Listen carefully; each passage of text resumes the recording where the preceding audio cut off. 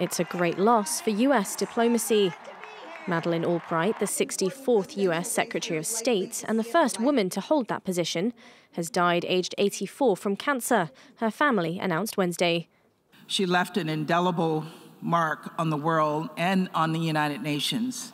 Our country and our United Nations are stronger for her service. Albright came to the US as a refugee in 1948 from Czechoslovakia, and after entering politics was personally chosen by President Clinton as the US's top diplomat to the United Nations, making her at the time the highest-ranking woman in the history of US government. 3 years later, she was appointed as the country's first female Secretary of State. Known for her tough-talking nature, she was a loud voice pushing for military intervention to end ethnic cleansing in Kosovo and actively promoting NATO expansion. Albright is also recognised for her influence on US foreign policy in the Balkan War, pressing for stronger action from NATO when Bosnian Serb forces led an offensive to Sarajevo that forced an end to the war, and has expressed her regret for not intervening in the Rwandan genocide.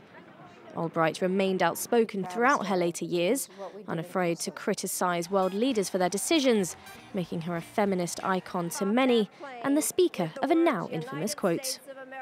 You can tell our story about how we climbed the ladder, and a lot of you younger women don't think you have to, it's been done. It's not done. Just remember, there's a special place in hell for women who don't help each other.